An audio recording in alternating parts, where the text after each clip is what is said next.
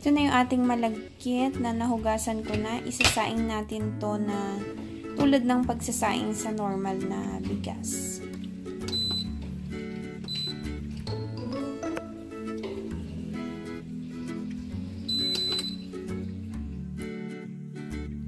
So, ito po yung ating mga ingredients. 3 cans ng coconut milk.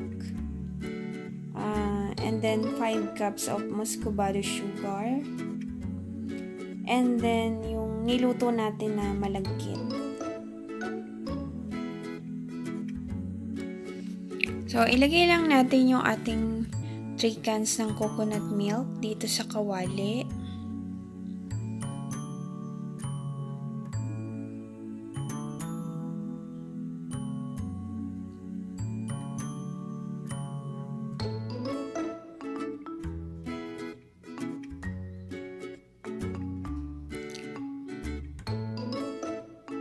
So, after nyan, ihahalo na kagad natin yung ating muscovado sugar.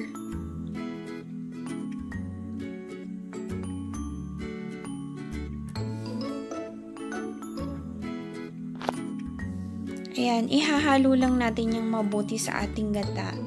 And make sure na yung mga buo-buo na asukal ay madurog.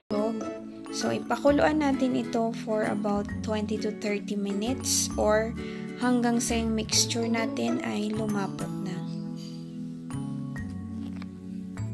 Kumukulo na yung ating mixture. So, antayin lang natin na medyo lumapot pa yan ng kaunti. So, habang pinapalapot natin yung mixture natin, mag-spread lang tayo ng butter sa baking pan na paglulutuan natin ng malagkit mamaya.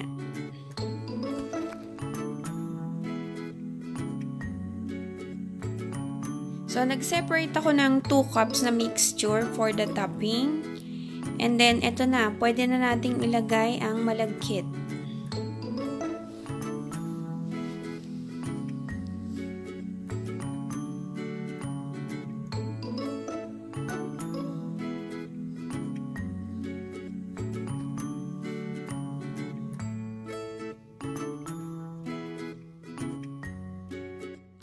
So, ito na yung ating malagkit.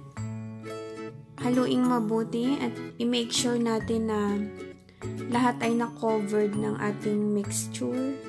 Actually, ito yung part na nakakapagod talaga. So, ngayon, si Mr. ko nang naghahalo.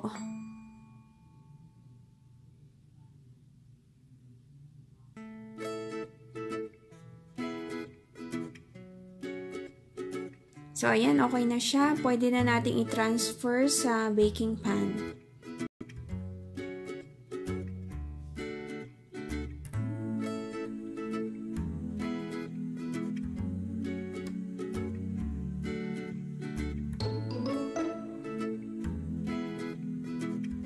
So, ayan, i-spread ko na siya at siguraduhin na, pantayin natin yung ibabaw.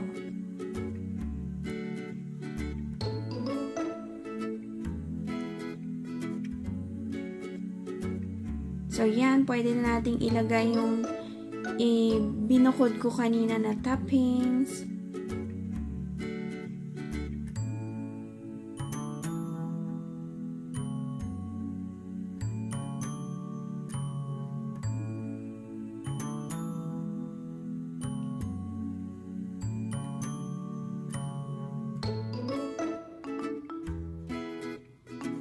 So, okay na siya. I-bake natin to sa 350 degrees Fahrenheit for 30 minutes.